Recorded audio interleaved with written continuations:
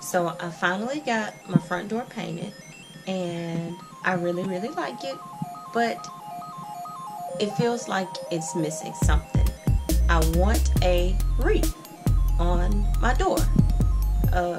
As we all know, those nice pretty wreaths at the little craft stores can be fairly expensive, and I'm pretty handy, so I figured I would make one.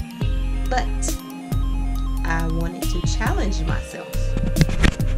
As opposed to going out and buying stuff to make the wreath, I am going to challenge myself to make the wreath from things I already own. So I'm here in my craft room. My family, well, my husband actually shares this space with me. I let him have a desk and his computer in here. Everything else is pretty much mine in this room.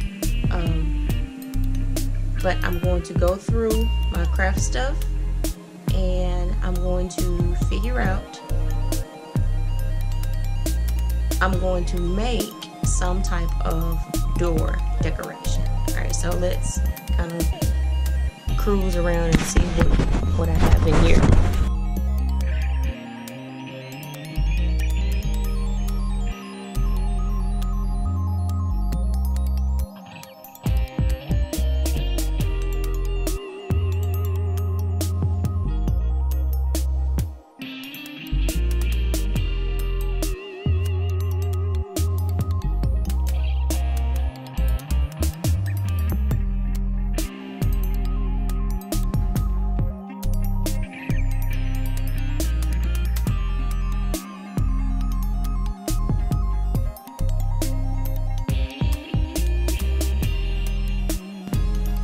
Oh, here it is.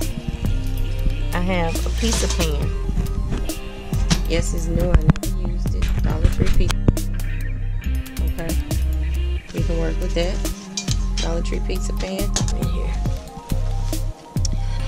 And flowers left over from Honey Badger's first birthday party. So I'm thinking I can use the pan, maybe put a decal on it, monogram, or I can do our whole last name. So yeah, maybe I can do like a big monogram here, and the flowers. What else we got?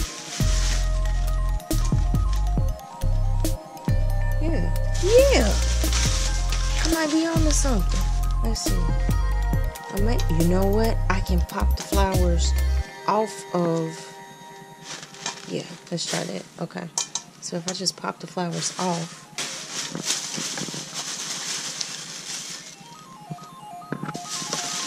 Oh man, this might work. Oh man, we cooking with hot fish grease now. Yeah. Okay, so we've got the pizza pan. Gonna go paint. Alright, so I'm here at my painting station, which is actually an old hollow core door that I put on my two sawhorses.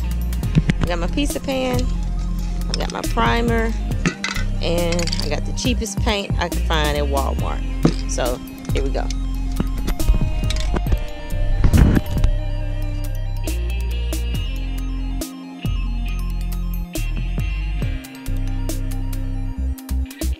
I created my monogram in Cricut Design Space, and here I'm just cutting it, and then you'll see me weed it and transfer it to the pizza pan. I also took the time to pluck all of the flowers off of the stems.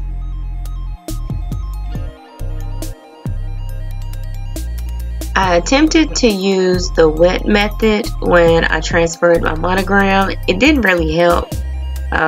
I'll probably try the wet method again at a later date. But I've got my big letter transferred, and I've peeled up and applied my welcome, because, you know, I want people to feel welcome in my home. And here I am fighting with the world's ooziest hot glue gun. I need to get a new one. Like, that thing is awful, but it gets the job done for now. And I'm just hot gluing the flowers on wherever I think they look best.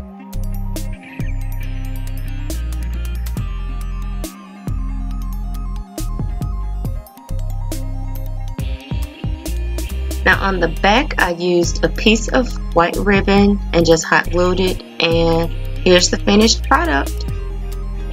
This project was a lot more fun than I expected it to be, and it came out a whole lot better than I expected. Hope that this inspired someone to be brave enough to try it on their own.